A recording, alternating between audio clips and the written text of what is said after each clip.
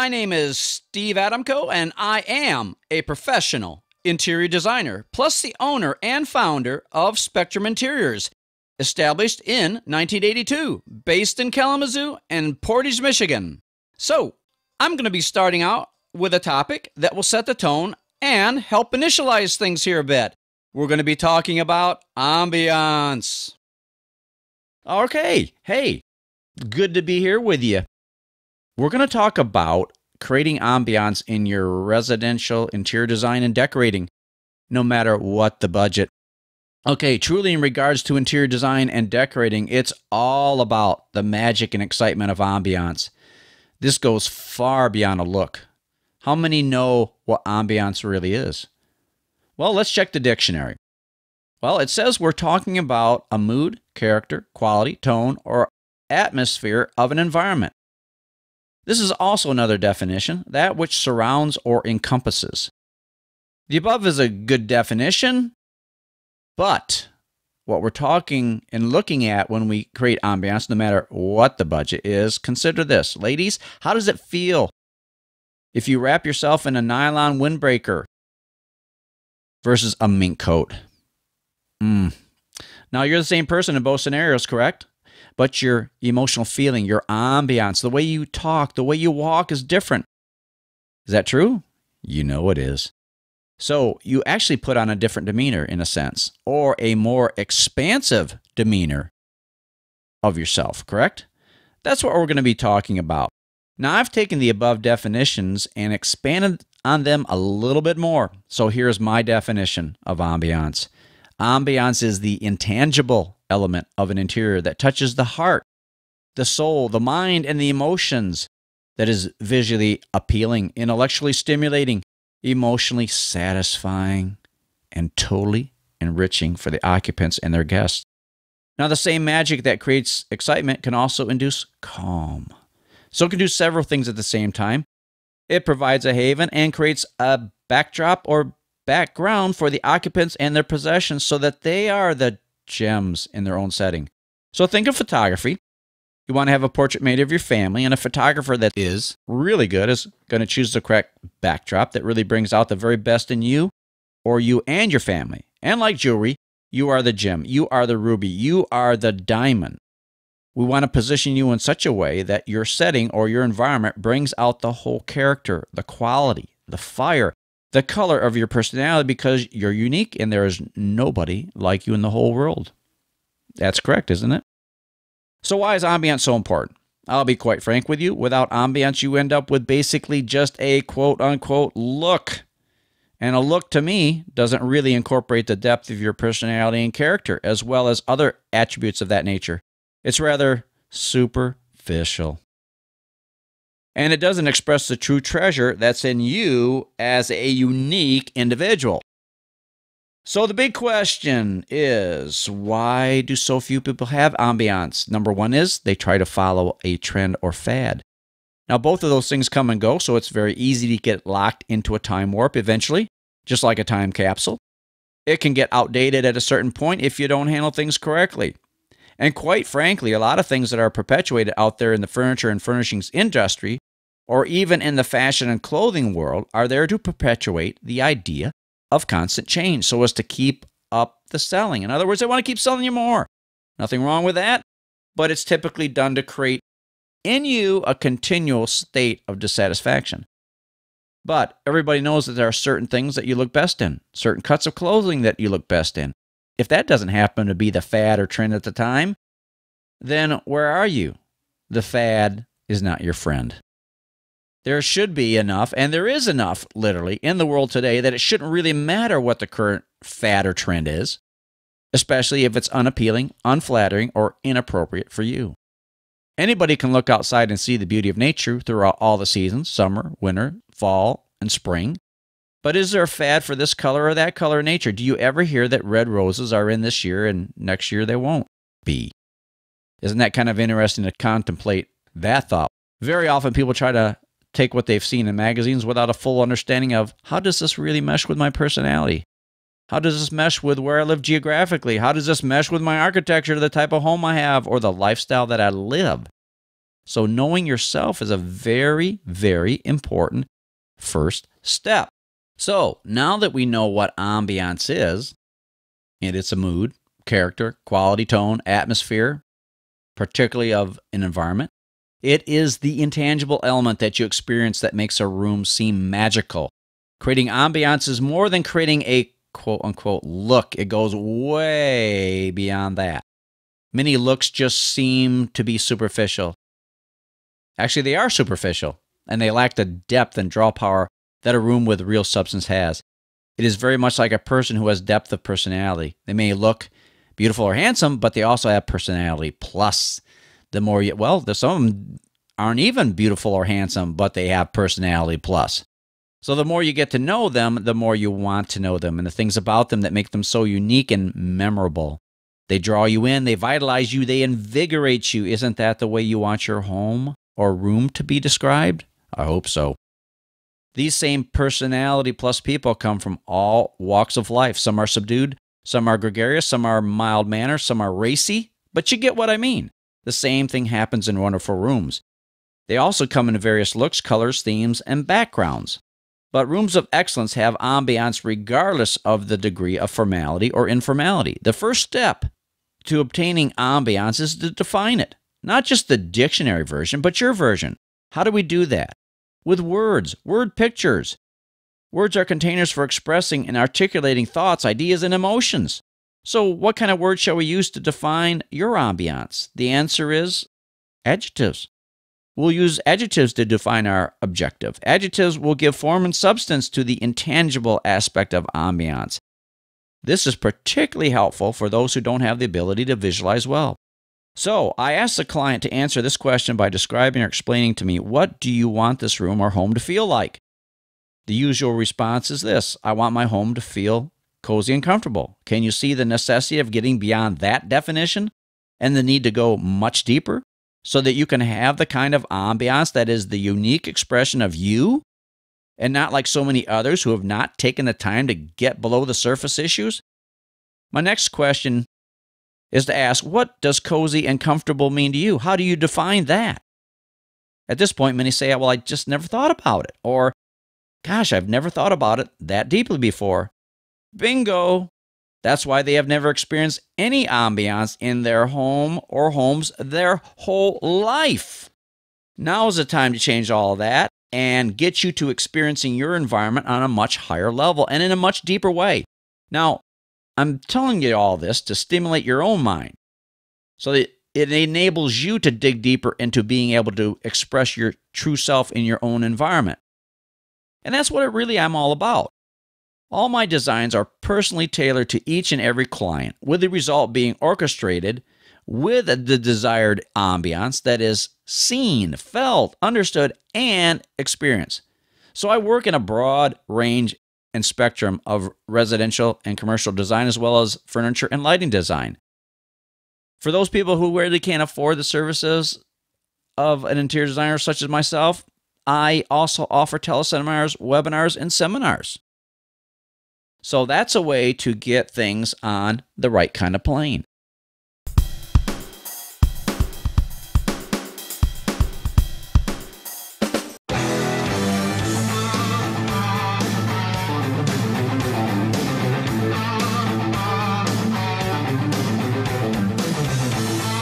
Hi, this is Steve Adamko, Spectrum Interiors. I'm starting a new series here called Let's Talk About ... So this first installment, we're going to talk about lighting and how important it is. Most lighting that's done today is done not without a whole lot of plan. And it's especially important in brand new homes or remodels that a floor plan is done and then a reflected ceiling plan is done on top of that. So we know exactly where our light is positioned, and it's based on what we really want the lighting plan to accomplish for us. And that all revolves strongly around ambiance, mood, and feeling. Okay, so the idea is that we want to see the effects of the lighting, not just the lighting sources themselves. Now, in certain cases, like chandeliers and things, The aesthetical value of the fixture is very important, just as the lighting is very important. Another aspect is that the more we can zone lighting and put different fixtures on dimmers or rheostats, the better we are, because it gives us a broader range of play with the emotion that can be generated by the space. In addition to that, we need to know how dark or light the space is going to be, what kind of textures, what kind of materials, things of that nature, and what it is that we're going to be lighting, whether it's cocktail tables, seating groups, artwork, sculpture, and all of that. So I'm going to just cover very briefly 3 different lamp styles or bulb styles. The lamp is what the professionals call them. And I'm going to start first with the one that most people are acquainted with, and that is the A lamp, or the typical bulb that would go into a regular table lamp. Okay, the situation with this is that light is emanating in all directions, so there is no particular control of this. All right, and then we have another type called a reflector lamp, and these are usually in spots or floods, and so it's very focused lighting that goes out in a direction like that because it has a base reflector.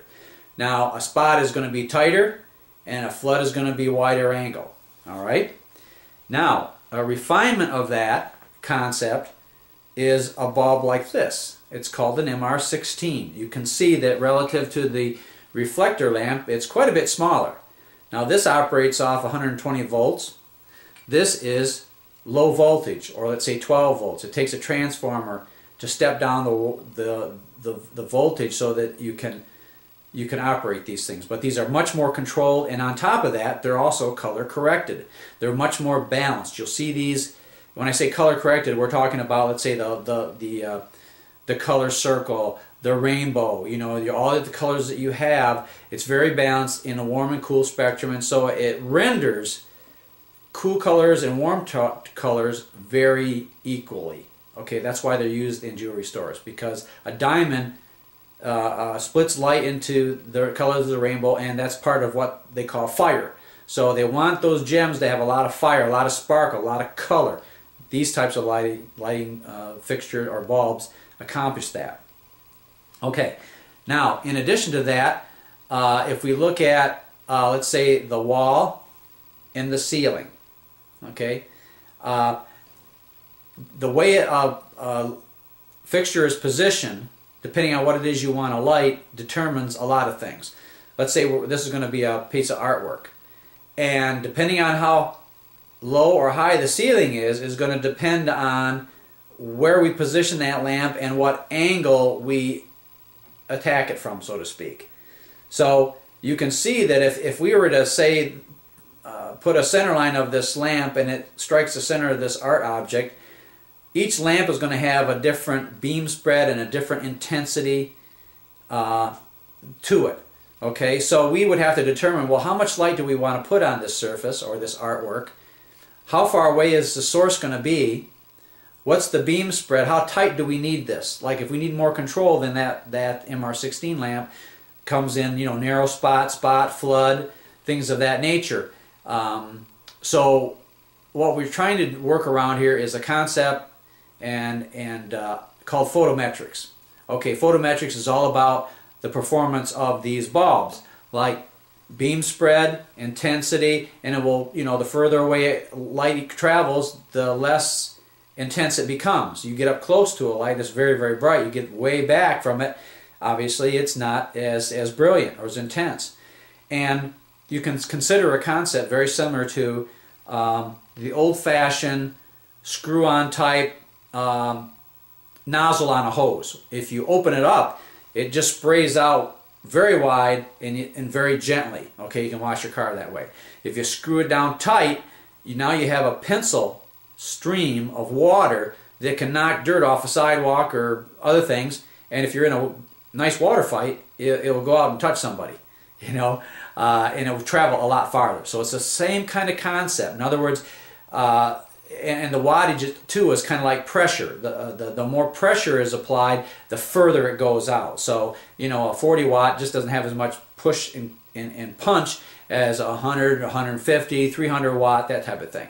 So we want to understand that the lamp does the job. It's not the holder or the can.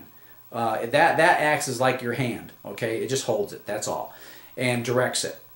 It's the lamp that does the job. And so we have to work at this lighting plan backwards. We have to determine what kind of effect, what kind of lighting illumination levels to bring in a lot of variety and a lot of interest, and to, let's say enhance textures. If the wall is very textured, we might want to have lighting that's in a row that's grazing the wall. The light beam is coming down to accentuate the texture. If you take a bunch of lamp fixtures and if you could come at it directly, you could take a textured surface and actually flatten it. In other words, it looks flatter and not textured, basically because there's no shadowing. Okay, so that will give you a little bit of understanding about the intricacies and also the available aspects of how to handle lighting in a proper way to get the most for everything that you do, to make the architecture come alive, to make the furniture come alive, to have more ambiance, mood, and variety within the space. All right, so we'll take up on this and in other topics here in further series and further installments. This is Steve Adamko, Spectrum Interiors, wishing you a very wonderful day.